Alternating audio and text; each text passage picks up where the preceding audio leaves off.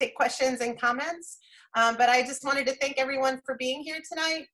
For those of you that are new, my name is Sarah Stolfa, and I'm the CEO and Artistic Director of the Philadelphia Photo Art Center. I want to thank everyone for being here. It's really wonderful to see our community online and expanding our community, just not in our area. So thank you for being here. I also want to thank for our Thursday night photo talk. So make sure you connect with us either on Facebook or Instagram or our website to keep up to date. We have one every Thursday at 7 o'clock. I also want to thank you, Kate Orlinsky, for being here tonight to share her wonderful work with us. After the talk, make sure you stay engaged with PPAC, join our Facebook or our website. And please check out our online classes. We have a great diverse range of them. We'd love to see you in our Zoom classrooms. And please consider becoming a member or a donor at PPAC. These are trying times for all of us, but I know that we'll all get through it together. So thank you for being our community.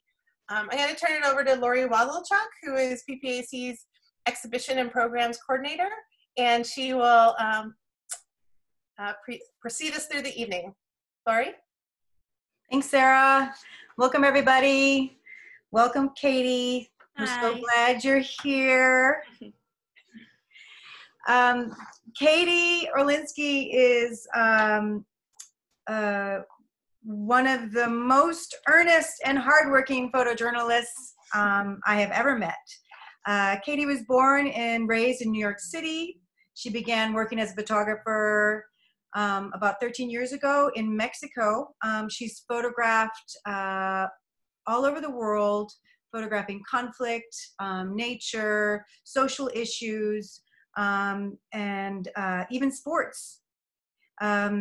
But for the past 5 years, Katie's work has focused on climate change, exploring the transforming relationship between people, animals, and the land in the Arctic. Katie's work is frequently published in National Geographic, the New York Times, the New Yorker, Smithsonian Magazine, among many others. She has won many awards over the course of her career, such as the Art Directors Club, PDN 30, Visa pour l'image. Can you say that, Katie? Yep, just like that, Visa pour l'image. Thank you. Pictures of the Year International. She was awarded the 2016 Getty Images Grant for Editorial Photography. She was the 2016 Paris Match Female Photojournalist of the Year.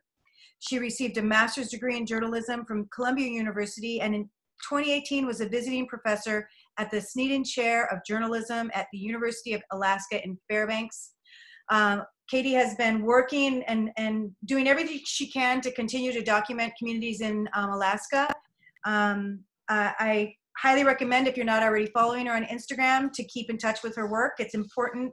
She shares really valuable information and keeps us up to date on what's going on in the Northern Hemisphere and in the Arctic. And I guess I'm just going to say, welcome, Katie. Thank you. Thank you so much for doing this talk. Thanks. That's great. There's so many people here. That's fantastic. This is the biggest Zoom I've ever done.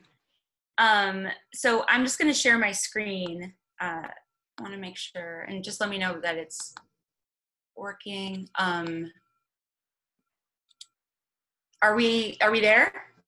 Looks great. Okay, great. Yeah, so I'll just show a couple of happy dog photos to start this off. So I have been, kind of what Lori mentioned, I'd been working internationally. I'd been covering a lot of issues in Latin America and particularly the drug war in Mexico for about 5 years.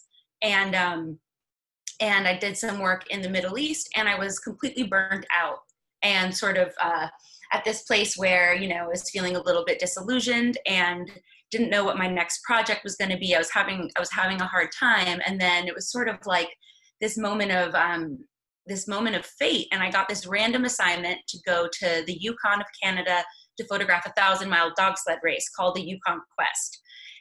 And I'd never been up north before. You know, I'd born and raised in New York City. I wasn't exactly the most outdoorsy person. And I got there and it just blew me away. I was completely captivated by the landscape. I loved the sport. I still love the sport. And the people that I was meeting. And it was something that was really interesting because up until then I cared about climate change, but more sort of as an issue that was kind of this far away thing that I didn't quite understand. I didn't think I was going to see in my lifetime, but I still cared about it. It wasn't tangential and it wasn't right in front of my face. And then when I went to Alaska and to the Yukon and to the Arctic, it affected everybody. It was like every story there is a climate change story. It affects everyone's life, even, you know, from indigenous people, which is what the majority of my photography is about, to people like these mushers, where they used to be able to keep their dog food frozen all winter long, and they need enough dog food for 100 dogs, and now it's melting because their outside cellars can't stay cold enough. They can't find places to train and to run, and then the routes are getting more and more dangerous. And so, and then this is, I'm just showing these because just to fit them in. So this is when the dogs get tired, or for whatever reason they want to drop out from the race, they send them home in the airplane, and so that they don't get scared, they put them in these sacks. And so I kind of fell in love with the North after this trip and really wanted to go back and to start doing work documenting climate change. And also just be in these incredible landscapes, especially as somebody from New York City. I never felt so small and just in awe of the wilderness there. And I feel like sometimes in places like these big cities, they make you feel big and you feel like everything's at the center of the world. And out there, you just remember how tiny and insignificant us humans are in the grand scheme of things. So really pretty recently on, when I first started working there, I got my first assignment for National Geographic. And I was going to photograph this Inupiat community that relied on subsistence hunting of seals. And because of the sea ice melting early and because of the temperature getting warm, their hunt was being challenged. And it turned out their hunt had been so challenged that the seals just didn't even show up that year. So I was really at a loss as of what to do. But it also turned out that it was the fastest spring thaw in history that they had recorded. So between the months of May and the months of June, the way that the ice went and the snow went happened faster than normal. Normally it takes about 2.5 months, and this time it happened in a matter of weeks. So these are some images sort of documenting just about a 3-week period, one between the other. This is in Kotzebue, which is a community in Alaska. This is the town that Obama visited when he made his big Alaska trip. And so, and I like to show this a lot to my students as well, to just say, you know, you kind of always have to come back with something when you get sent out on an assignment. And if what you went there to do didn't work out, you know, sometimes you can think of a different project and come back with something else. And so a lot of the work that I was doing is looking at subsistence hunting and climate change. And so in Inupiat communities, this is Utqiagvik. It used to be called Barrow. It's the northernmost town in the United States.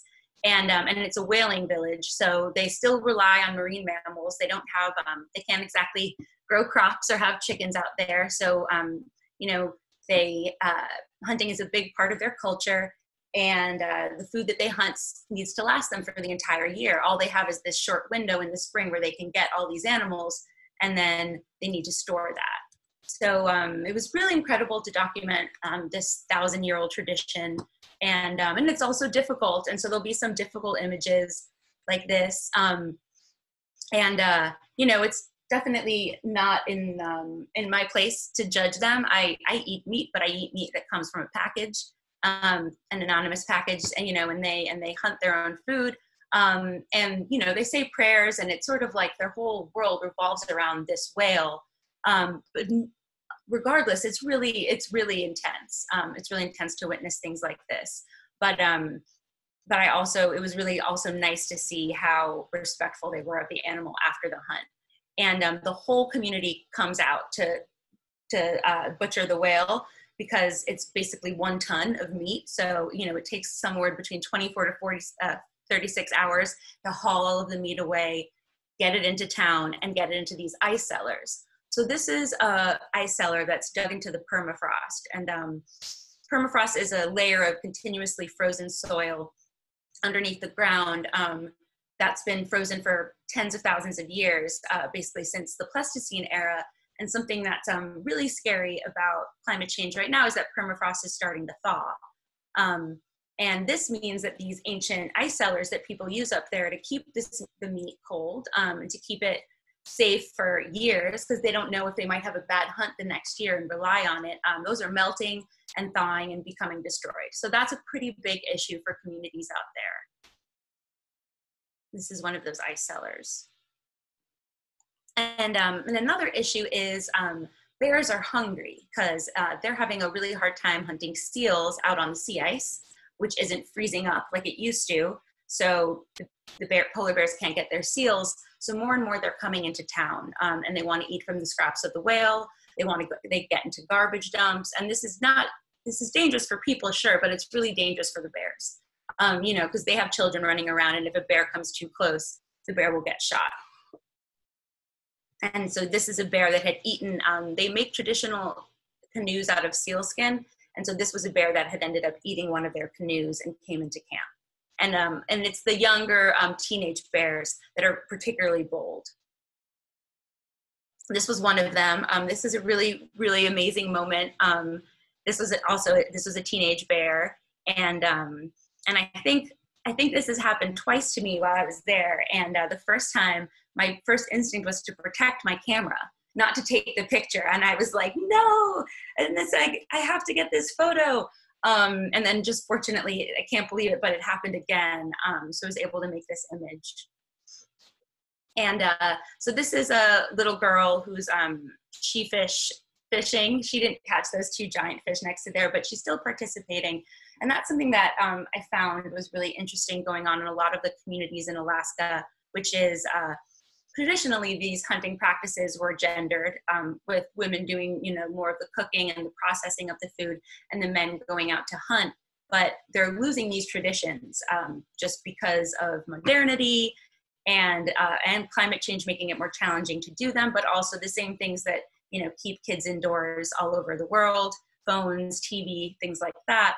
So these are very, very precious knowledge sets and skills. And some of the last elders that still speak the native languages, this is the generation in which they're losing them.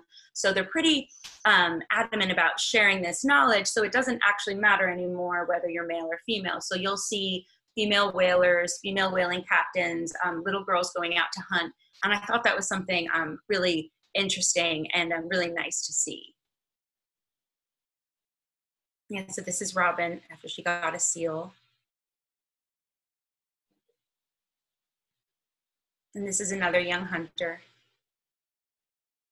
And so what's interesting about this is this was that winter or that summer when it was supposed to be seals that people were finding, and the walrus came out instead. So the seals weren't even there, and the walrus were out 2 months early. So that was just completely different. So, you know, for hundreds and hundreds and thousands of years, the people who have lived up in the Arctic and understood the way that the landscape changed and that the weather worked, they don't understand it anymore. They can't predict what's going to happen. So it's just, you know, they don't know when the ice is safe. So these things are all kind of coming to a head now as everything is rapidly warming.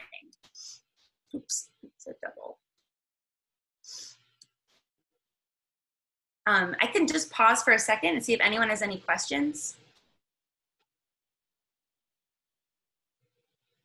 Okay, I'll continue. So this is a cemetery for the whaling captains and the whaling captains' wives. And so you can see on the edge there, the cemetery is made out of the whale bones. And this is a snow wall. So in the winter, when there's big storms, they can get sort of this influx of snow that could avalanche the entire village. So they need to surround themselves with these walls. And now this is another story that I did. This was a story I did for National Geographic, specifically about permafrost. And that came out in the September issue.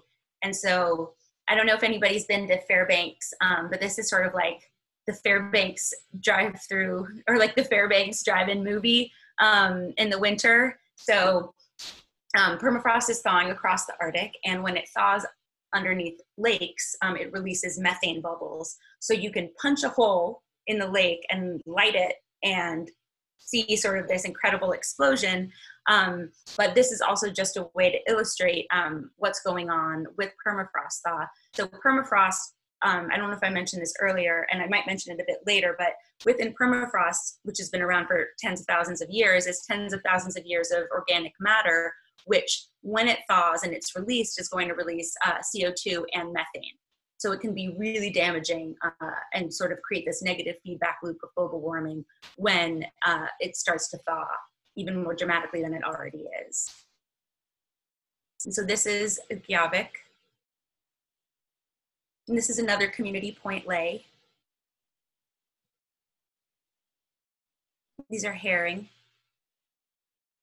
And that's another snow wall on the right there. And this is another community point hope. And this is a mini feast before the big feast. So when, after whaling, the whaling season time is over, the successful groups will kind of hold these events. They'll cook a lot of the meat and invite everybody in the community to come and get a plate. And then they have a much larger celebration 1 month later, where they disperse all of the whale and they have kind of a lot of these traditional games. Like this is the blanket toss. So they make a trampoline essentially out of seal skin, and people jump up on it and throw candy and furs that they've made and other gifts to people. And so this is another community that I worked in recently, New Talk. And I don't know if anybody's heard about them. They're in the news a bit because they're the first village that is going to relocate as a result of climate change, directly as a result of climate change, and they already begun. So about half of the community has already moved to Murtarvik, another town site. And so I think you can see in this image the permafrost cliffs there. So the two rivers converged, and due to erosion caused by storms, but also permafrost thaw, this village is sinking rapidly. So it won't even be sustainable for anybody to live there in the next 4 years, and they're already beginning this relocation. And so they use wooden walkways instead of roads because the roads crumble. It's not even worth it to build them. And these were 4 boys going on a bird hunt. And so these are some of the what's the word that you use again for there? Stilts that people would build their houses on, but they're taking down some of the houses because they were just deemed too unsafe. And so these communities are really far off the grid, and they don't have much access to resources. And I was pretty shocked to see the conditions that they were in the United States. And so this is their their water refinery. It's ancient. It's so old. Their water is terrible. So part of it is the community is sad to have to move and leave a place that they know well behind, but they want good water and they want better electricity and they want all of those things that they're going to get in the next village. So it's kind of a bittersweet situation. But they don't have flush toilets. They don't have regular plumbing. So people there use honey buckets, which is exactly kind of what it sounds like. And so this leads to health issues if there's floods, because people will pour the buckets into the river and then floods will come. And so, so there's really isn't proper sanitation throughout this community, and they're doing the best they can, but they have to wait for a barge to come to pick up their trash. And sometimes it just doesn't come for months. This is Callie. She is collecting goose eggs. This is one of the subsistence foods that comes in sort of in June in the summer. And then her older sisters had got their first ptarmigan. So all the women had a celebration where they were throwing candy and giving gifts away to each other. And so I think, as you can see here, how this house is up on these stilts because of the permafrost. And something very interesting about Native villages in Alaska is before, and I'm not even sure what you call, but I guess before colonization, they were more nomadic as people. And they would sort of have winter grounds and spring-summer grounds. And then when they began doing this boarding school practice, where they would take kids away from their families and send them off to boarding schools, finally that was outlawed, and it became legally mandatory to build a school in every Alaskan village, no matter how small. So there could be 8 people in that community, and they get a full school. So, and so one of the reasons why they were able to move and were able to get the federal funding is because the school started breaking down, because the permafrost under the school, and it's just very interesting because there's some communities that are dealing with the exact same thing Newtok is, but because of logistics, because they can't prove that the school needs to be fixed or something like that, they're not going to get the funding to make this move because it's all sort of part of this complicated bureaucracy. But also is good to note that they didn't choose Newtok as the site where they wanted to live. That site was chosen for them. So when they were relocated by the Bureau of Indian Affairs, they chose the site because a barge could arrive there. So, I think sometimes people will say, well, why live on the coast in such a precarious location? And, not only they didn't choose to be a part of the United States to begin with, but they also didn't choose this location. So it is pretty traumatic for them to have to once again move.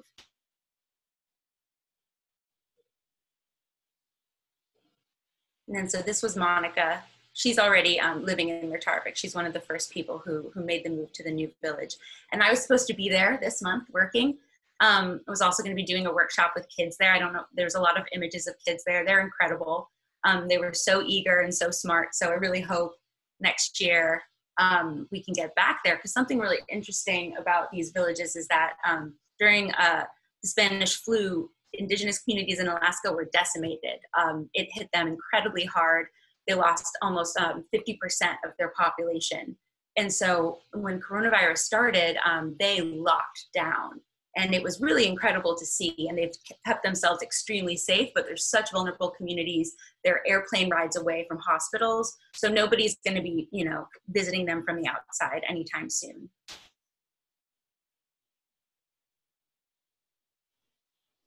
So now we're back in Alaska. This is the Brooks Range, and this is the Alatna River. We did a story on the Alatna River about how, as a result of climate change, a lot of animal species are moving north, and one of those are beavers. And so they're changing the landscape completely in the Arctic, and that is another thing that's having an impact on permafrost thaw. Because as we all know, beavers create ponds, they create meadows, and they create these spaces which are going to cause the ground to heat up faster than it was before. So beavers can really make a big impact on the entire planet with the stuff that they're going to be doing in the Arctic in the future. And so this was the main image that ran in the National Geographic story about permafrost. This is the Bodagaika crater in Bodagai, Siberia. And so I can't quite remember. I think it's almost about a mile long, and it's over 300 feet deep. And it's a thermokarst depression, or a mega slump is what people call them. And so it essentially, they clear cut a lot of trees in the 1960s. And as a result, the ground beneath it thawed so rapidly, the permafrost beneath it thawed so rapidly that it created this massive crater. And it's really impressive. And in there you'll see bones, you'll see mammoth bones, and just sort of 10,000 years of history on that wall, like what you're looking at. And people are studying places like this to try and, learn and get clues from the past, just to sort of inform what we understand about how the planet is changing now. And this is one of those people. This is a Russian scientist, Sergei Zimov. He's as eccentric as he looks. And so he runs Arctic Research Center in Chersky, Siberia, and he also has founded something called Pleistocene Park. So the idea is, and this is his son Nikita, so together they run this park. And the idea is that one of the ways to slow down permafrost thaw is to recreate the ecosystem of the Pleistocene era, which was dominated by large mammals like woolly mammoths and grasslands. And having these mammals kind of maintained the right kind of vegetation that keeps the earth cool and could slow down permafrost thaw. So they have sort of a little bit of an experiment going on in this stretch of land that they have in Siberia, and they kind of call it a theme park, but it's definitely, you know, far more ragtag than that. But they've gathered a lot of wild horses, yaks, moose, and, you know, they're trying to get bison from Mongolia. It's really a fun and wacky and crazy project. And then they also are, the idea is that if, you know, George Churks or whoever the folks are at Harvard that are trying to clone the woolly mammoth, if they ever succeed, it has a home here in Pleistocene Park. And so this is another view of permafrost at the Bottogai crater. And some bones that you can find. And similar to Alaska, the communities in the Siberian Arctic or the Russian Arctic are also dealing with various issues from climate change. And so they also rely on subsistence and hunting and fishing. And so they're being challenged as all of these rivers are changing and their makeup's changing and the animal species that they have in there are changing as a result of it getting warmer, but particularly because of permafrost thaw. And this is another family that lives out there. And here's an ice cellar, a Siberia-style ice cellar. That's it. So thank you. I don't know if anybody has any questions. There are a few questions in the chat. Great. And I'm going to start. I have one because it's more recent, but the park, the theme park, is that based on science or is that just based on his? Yes. It's based on science. Yeah. Yeah. So he's probably one of the world's like most foremost permafrost scientists. Cool. Well respected. But and some people say, you know what, like, is trying to create a woolly mammoth theme park any more crazy than trying to change the fossil fuel system that exists across the planet? So, you know, maybe we need crazy solutions. We need them all. Yeah. So Holly Brown asks, how far above the Arctic is this? Is Chersky? I think so. I think it's around the same line as Fairbanks, if that makes sense. So it's like, it's almost subarctic, Arctic subarctic. Yeah. Okay. And Patricia asked, do they, and this was during the Nutuk village work, do they still practice their native religious rituals? I think so, yeah. And so they practice Christianity. Almost most indigenous people in Alaska are Christian or Catholic. And then, but I think the connection between hunting and Christianity they're very intertwined. And so I think that's where sort of their native religions come into play, is sort of the relationship with food and religion. But they were all made Christian, or nothing right now. But it's definitely a big part of villages out there. And Kara asked, and then after that, I want to open it up to everybody. Kara asked, are those whale bones that the girl was sitting on? I don't. Yes, yeah, those were, yeah. And I want to open it up to people. If you have a question, you should feel free to unmute and just speak directly to Katie. But there's a couple more comments. I loved your pictures. Could you explain your process when you are taking pictures of people? Your images were captivating. Thank you. Yeah, I think I'm not really a sneaky photographer, especially, you know, I'm going into places where I'm obviously not from there. So I meet people and I chat with them and I ask them and I get their permission, and just sort of wait around long enough for them to feel comfortable. And I think that's when I get good images, but try to make it a give and take, you know, have a good conversation, spend some time together in order to make images with people. How long do you spend, how long are your trips? So the Nutuk trip was actually, I think it was 12 days. Mm-hmm. And that might not sound like a long time, but it's a long time out there. They do not have resources, you know, so I'm staying in the school, I'm sleeping on the floor in the school. I brought all my own food.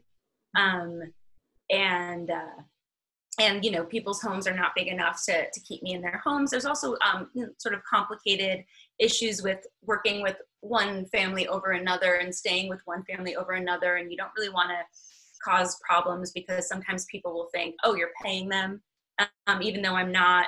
So it's always best, you know, to sort of stay in the school, but it's not comfortable. So, Mm-hmm. but I think in Siberia, I was there for 2 weeks, and I think a nice amount of time. Anything less than 10 days is I always feel like it's too short. And up to 3 weeks, I think, is a nice amount of time to kind of work on a story. And then, you know, leave and go back. I've been back and forth to Alaska for 6 years, but those are the kind of nice chunks of time I find when I'm out in the field. I'd like somebody else to ask a question if anybody out there has anything. I've got lots more, but I'd like to hear from other people. Katie? Yes. Hi. Hi. Karen Jacobson here. How close were you to that polar bear? I am like in love with that polar bear. He's amazing. I was in the front seat and he was on the windshield. What? Yeah, it was amazing. Oh, can you show that slide again? Yeah, definitely. Let's get back there.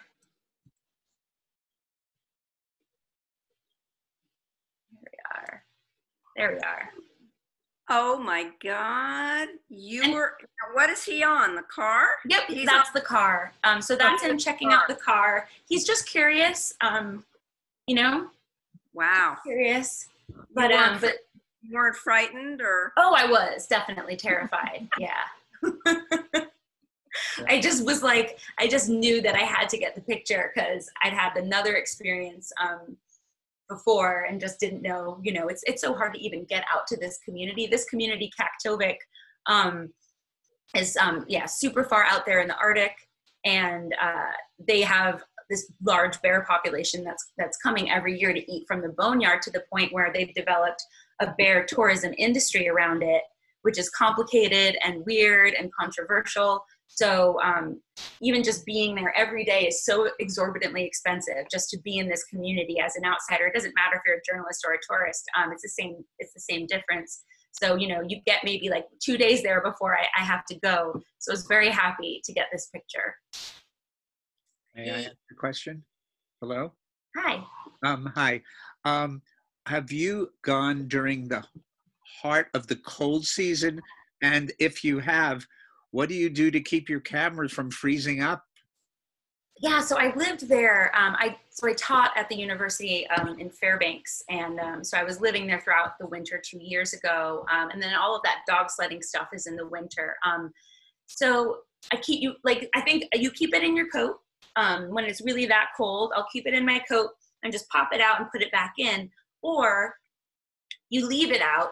You leave it out and like kind of keep your batteries on your body, and you're and you're just changing your batteries. But sometimes it's so cold that the mechanics won't work, and that's when you have to do the coat thing. The problem is that it'll fog up the minute you change temperatures. So you have to, so ideally you would just leave it outside the whole time, but keep your camera batteries on you. I also tape hand warmers to the outside of the camera. But your phone is dead in a heartbeat. There's no using phones. Okay. Ron Goldstein asks, where else on the globe is the environment similar? And Ron, if you have any clarifying parts of that question, let me know, or just ask it. Is the environment similar to Alaska or to? I'm not sure that's what I wanted Ron to clarify. Yeah, go ahead, Ron. Speaking of where have you been, Katie, that the environment that you've experienced in Alaska has similarities, Mongolia, Siberia, etc. Yeah, different. Mongolia feels different, but definitely, it's you could be in the same place, especially that area, Cherski, and an area like Fairbanks. They were so similar, just even in the summertime, just sort of the trees, the look of it, the flowers, the same kind of flowers, and then and the cultures are so similar. And when you look at a globe as opposed to a map of the world, you see these Arctic countries are so close to each other. they, they all have such similar cultures, and that's because it is the same culture at this, at some point, all of the different indigenous cultures weren't divided up by countries. So you'll really see so many interesting similarities with Arctic countries like Greenland, Russia, and the United States and Canada. And, I've focused a lot on Alaska, especially just because it's helpful for, for publishing work in the United States, that it's in the United States. But I'd love to do some more work in Russia and Canada. Thank you. I have a two-part question. What kind of research do you do before you travel to your assignments? I would imagine the site, she says, or he. And then the second part is, what are you not showing about life and the conditions that people live in? Those are great questions. The first one is, oftentimes these kind of stories start from me, from a personal project, or from me working on grants, getting grant proposals, and doing tons of research to get sort of some seed funding to go do it. Mm-hmm. And then the assignments will come, but it's oftentimes, people aren't gonna send you to something that they haven't seen you shoot before. So you kind of have to do the work even before you get the work. So you get, so editors and publications will associate you with the place. So, I'll have done tons and tons of research before I worked on grants, and been there before then I start getting the kinds of assignments that send me back. But then when I get an assignment, research, and also I'll try and see who else has been there as far as photographers and journalists, because, everybody seems to, it's a nice community and people help each other out.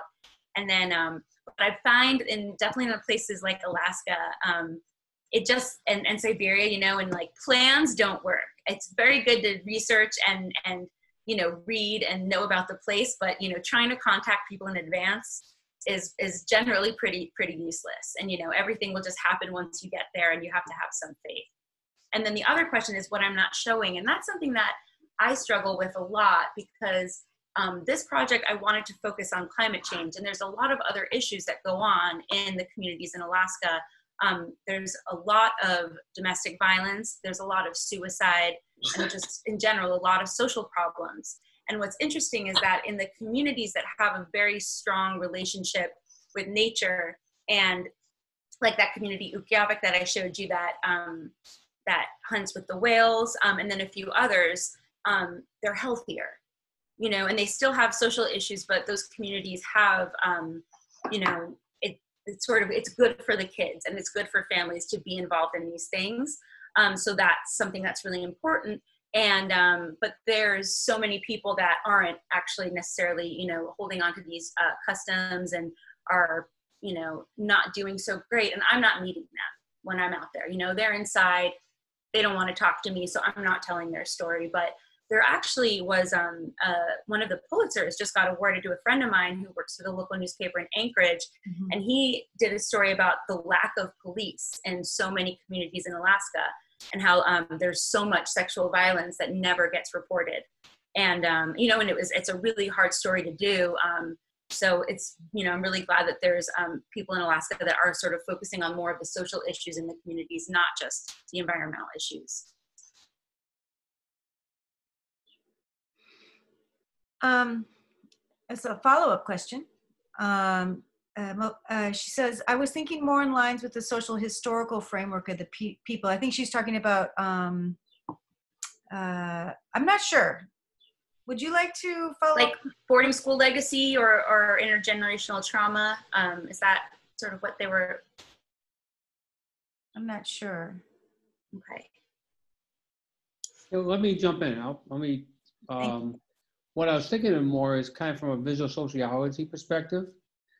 Before you go into an area, you really ground yourself in the historical, political structure of the community, from religion to economics to the struggles they're having, the conflicts.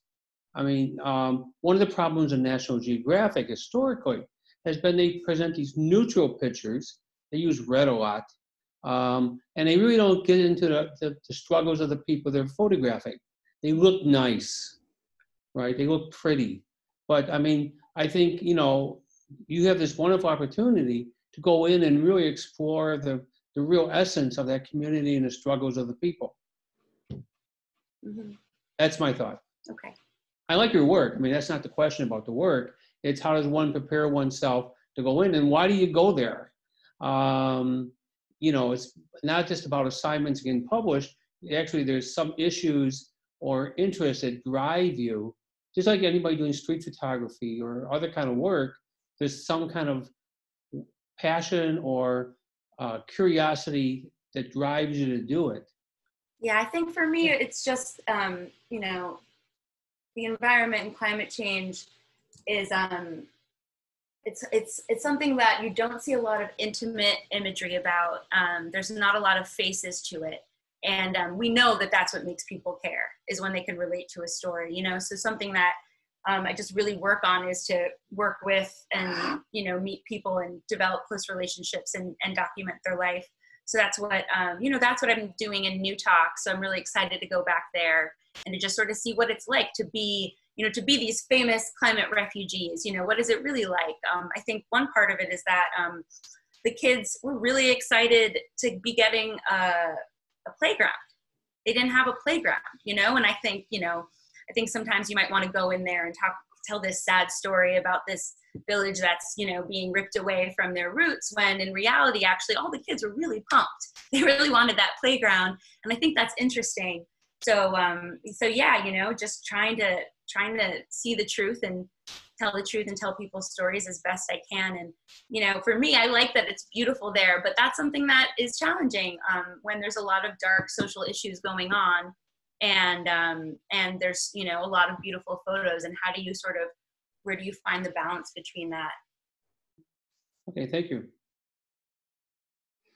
I'm just going to read Holly's comment. The passion of the people most definitely comes through in the photos, even if it was not the intent of the project. She says, I might argue, despite the topic of climate change, you could really capture the passions of people. Thank you. Anybody yeah, I mean, to them, it's real, it's everyday life, you know, like just this, you know, it's warming so fast. They're seeing everything change before their eyes, but it's also their daily life, so. I want to talk a little, I mean, I follow you, and when you post the photos of the permafrost, you know, the drastic changes in the it kind of inspires a lot of worry, but it also makes me wonder how much you are learning from the scientists you work with. I mean, I feel like it must be such a gift to be walking alongside these scientists that are working on these critical issues, and I don't know, I feel like it must feel like an honor to be able to illustrate their work and communicate their work. I mean, absolutely, and it's a challenge, you know, because it's not, I'm definitely an art kid. So, you know, trying to wrap my head around science, it took me forever to even just understand what permafrost was when I got this assignment. And I also have to thank the writers that I work with, because that's what they do. You know how to tell the story in pictures, but they know how to translate this kind of dense science that, you know, might not make sense or appeal to most people into these compelling stories. So it also feels really lucky that not only am I getting to, you know, meet firsthand and work with these scientists, but also I have sort of like a translator there because I have the writer with me. May I ask another question? Sure.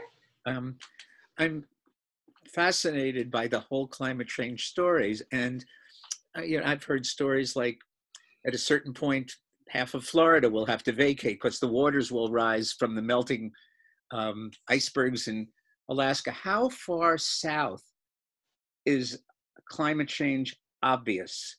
In other words, how far below Alaska, if there is, or below Siberia, or below, when will people pay attention to worry? Because if they don't feel it yet in I don't know, in Florida, or I'm just looking for what's gonna. I am too. I'm looking for that too. I mean, you know, I mean, we see it with coronavirus, and that, you know, if something became so immediate that, you know, we stop the world, we stop the economy for it. That's huge. you know, but what would it take to get, you know, the even larger existential immediacy of climate change to kind of to garner that kind of a reaction from governments and from businesses. And, you know, that's the big challenge, is just trying to communicate that.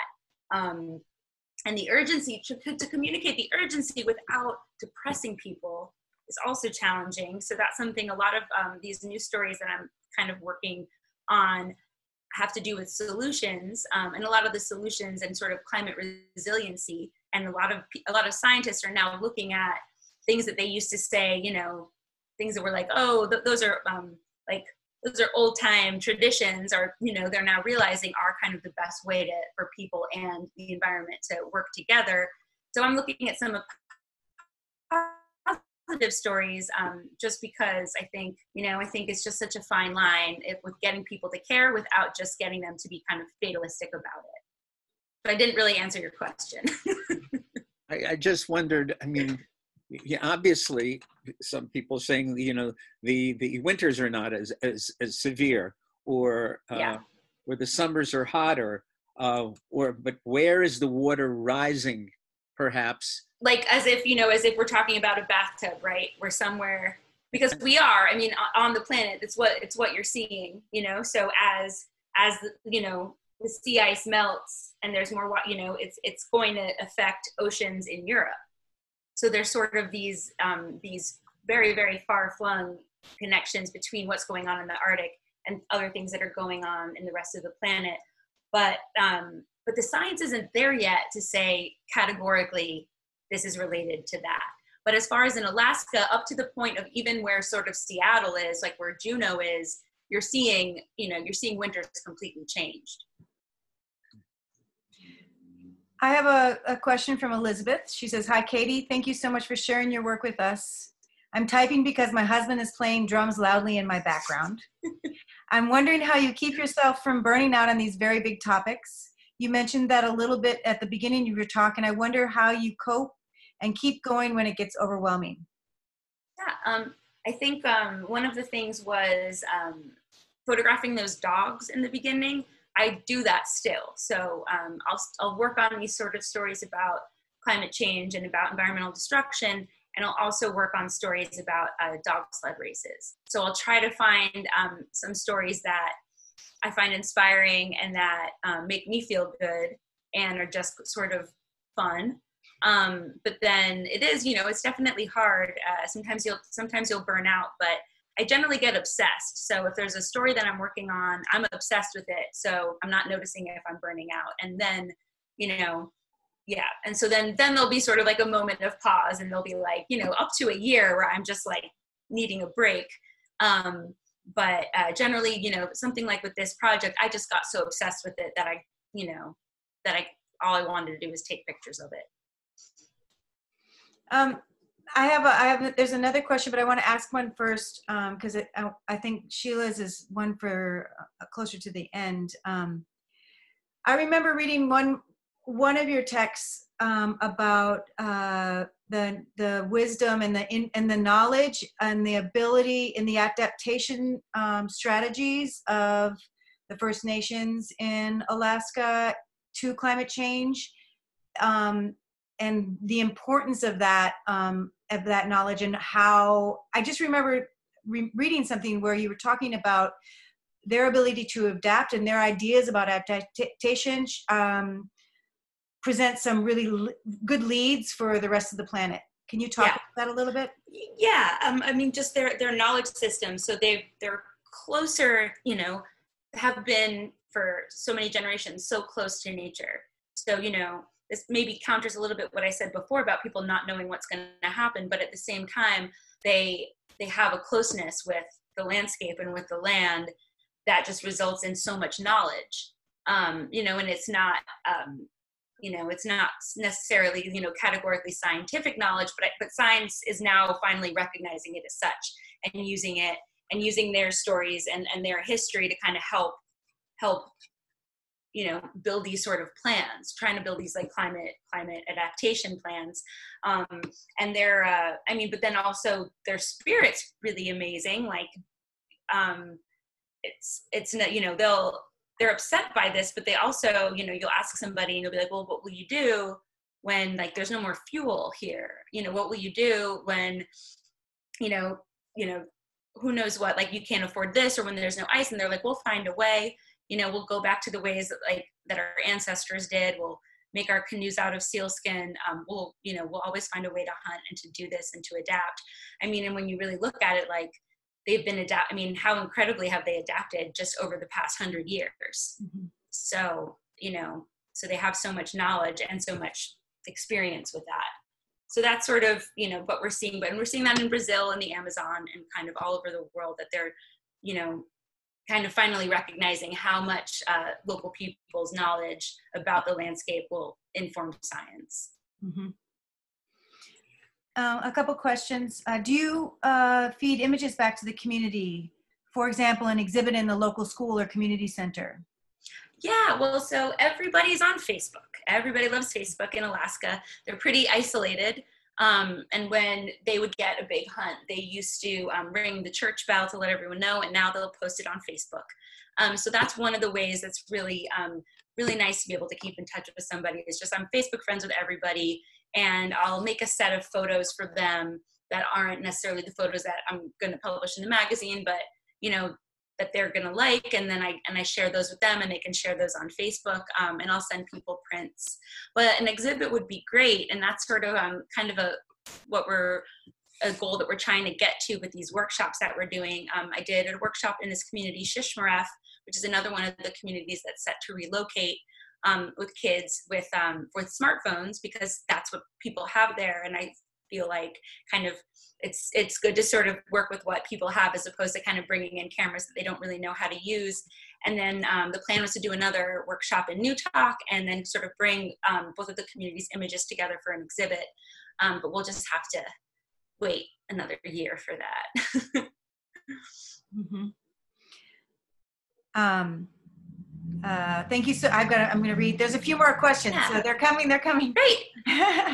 Thank you so much for your talk. When you're doing your projects, how much of the framework of the story you wish to convey is in your mind before you start taking photos versus created afterwards while you're reviewing your photos in the editing process?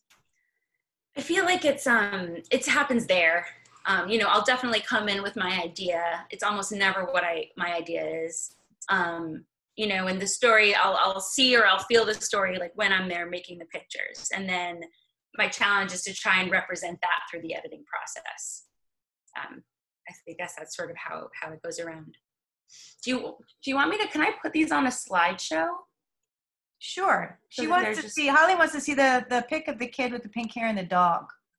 Oh yeah. The cool musher woman, yeah.